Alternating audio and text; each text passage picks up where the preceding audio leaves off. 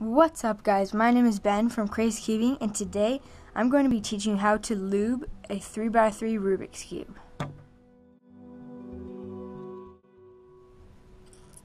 Alright, so today I'm going to be lubing these two Rubiks Cubes, and I'm going to be showing you how to do it. So, there are two ways that you can lube a Rubiks Cube.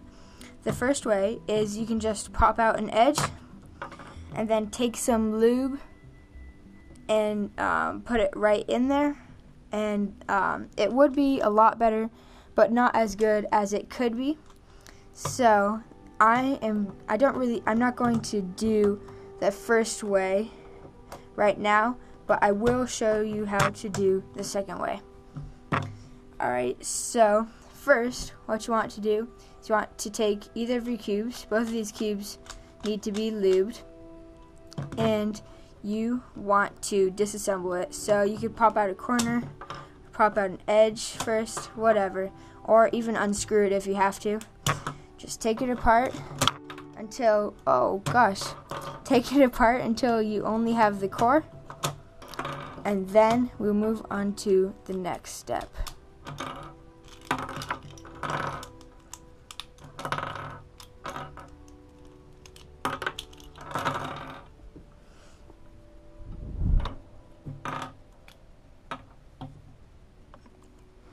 Alright, so the next step is to clean off all the pieces.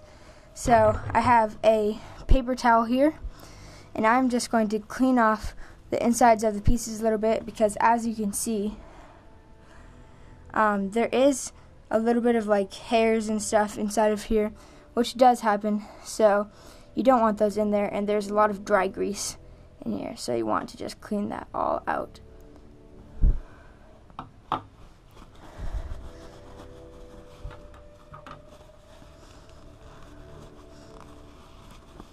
And you do not have to be very precise with this, just a quick wipe off will be fine. But just do this to every piece.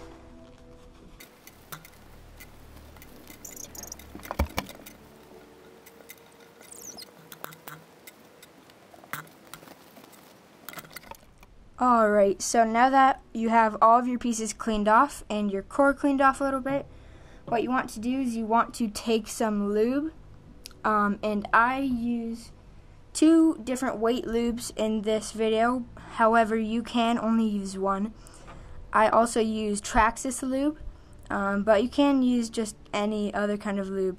But I figure that this lube is actually really good quality, and it is also very cheap for how much is in these bottles. So yeah, so first we're going to use 50 weight, 50K. And then we're going to use 30K after this step, but you could use 30K for both steps or 50K for both steps, just depending on what you have. So now take your 50K or whatever you're using, and you want to pop the cap off, and it is very dense kind of, so it will take a while to get to the bottom. There's a little bubble there for some reason. So after it's all at the bottom, what you want to do is you want to open up a part of the center like this a little bit, so you can see a little bit of the space in the springs, and just want to put a little drop of lube right in there. And then you want to do that for all of the centers. So I already did orange, now I'll do green.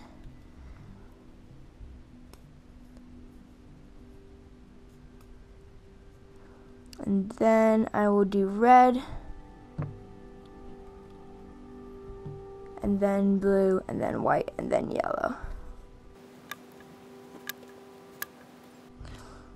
Alright, so after you have a little bit of lube in each of the centers, as you can see my hands are a little bit lubey, just twist each of the centers a little bit just to get the lube worked into the springs, and you can also pop it out a little bit and turn it, just whatever you need to do to get it like into the spring area or the screw area.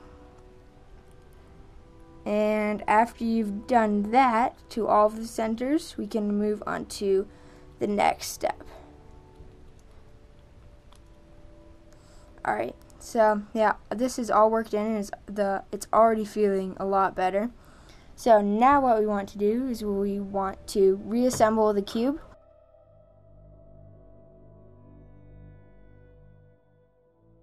Alright, so now it's put back together. I'm just going to solve it real quick.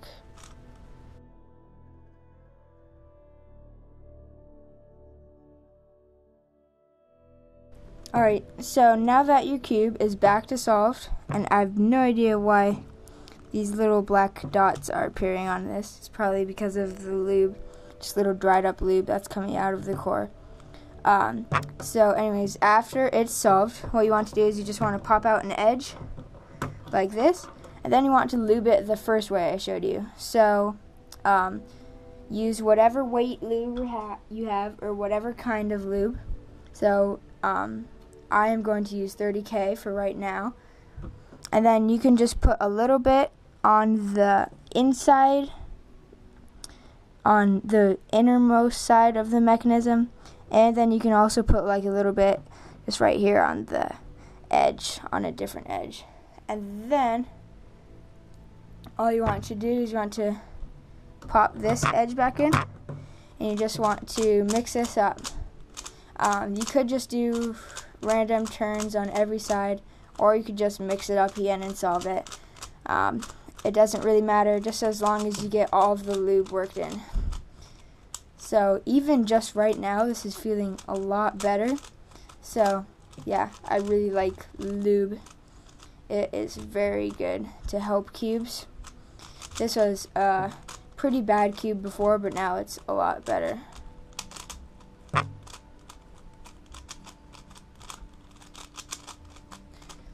And if you need more lube, if you don't see, so you want to look and see if it's like evenly spread through the whole cube. And if it is, then you're fine. But if it isn't, you might need a little bit more. Like, I think I will probably need a tiny bit more lube in here. So yeah, that's it for lubing it the second way. The first way is just the last half of this video, and the second way is just pretty much an extra step or two added on. But yeah, both of those are pretty easy. It doesn't take too much time. When I was just starting off cubing, I like dreaded lubing my cube. Like, I did not want to get lube because I thought it would take like forever just to lube it and it wouldn't be worth it. But now I really like it because it is worth it. It's worth the time for making your cubes better. So anyways, guys, if you enjoyed this video, make sure to like, comment, and subscribe. And I hope you guys have an awesome day. So I will see you guys next time.